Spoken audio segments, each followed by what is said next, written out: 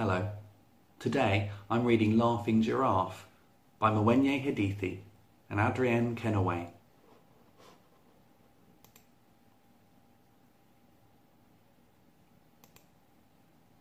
In the days long ago, when warthog was beautiful and hippo lived only on the land, giraffe was the noisiest animal on the great African plain.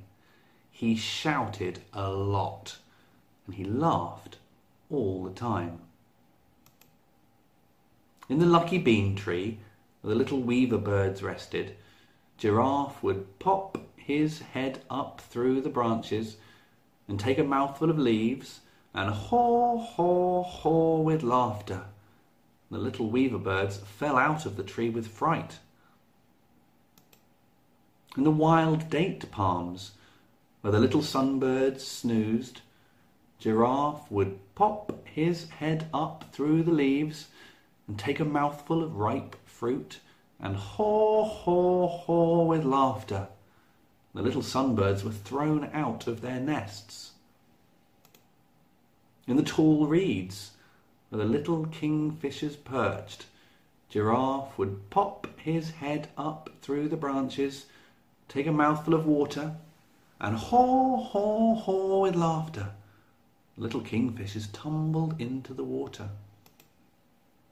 And one day, when the little egrets were sitting on a toothbrush bush, enjoying the warm sun, Giraffe gave them such a fright that the littlest egret fell into a mud puddle.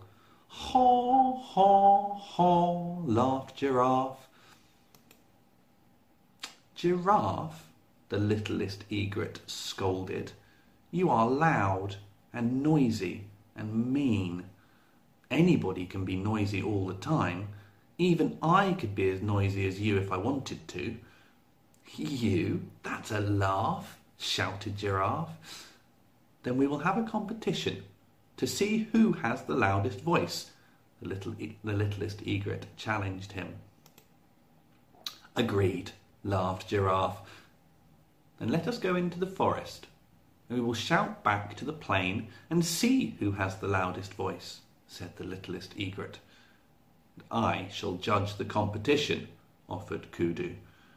You can see Kudu in the picture there walking off with Giraffe and the littlest egret.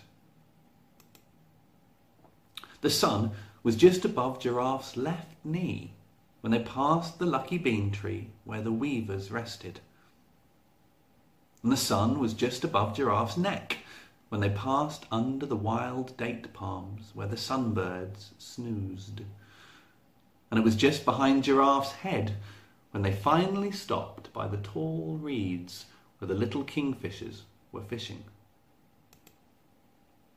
Now, you must shout and tell the animals on the plain what you want for dinner, said Kudu. Easy, yelled Giraffe. I want leafy thorn tree tips for my dinner. And in a voice that could just be heard above the breeze, the littlest egret shouted, I want little brown beetles for my dinner. And as they turned to head home, little kingfishers flew high in the air singing little brown beetles. And as they passed the wild date palms, the little sunbirds flitted from flower to flower singing little brown beetles. And as they passed the lucky bean tree, the little weavers were chattering little brown beetles. And when they finally reached the plain, Kudu asked the giraffes, what have you got for Giraffe's dinner tonight? Today we have crunchy toothbrush tips, said the giraffes. But I wanted leafy thorn tree tips, shouted Giraffe crossly. Well, why didn't you say something? Said the giraffes. Kudu then asked the egrets, what have you got for the little egret's dinner tonight? Little brown beetles, said the egrets.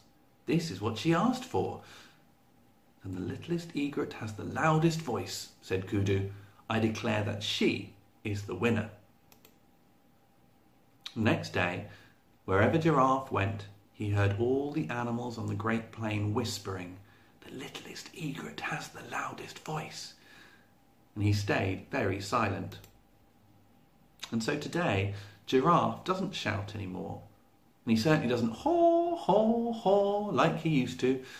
He keeps as quiet as quiet. But now and then, the giraffe gives a little harumph of a laugh, and the other animals don't mind a bit. So I think what that story tells us is sometimes being loud isn't the best way to get your message across. I hope you enjoyed the Laughing Giraffe. See you next time.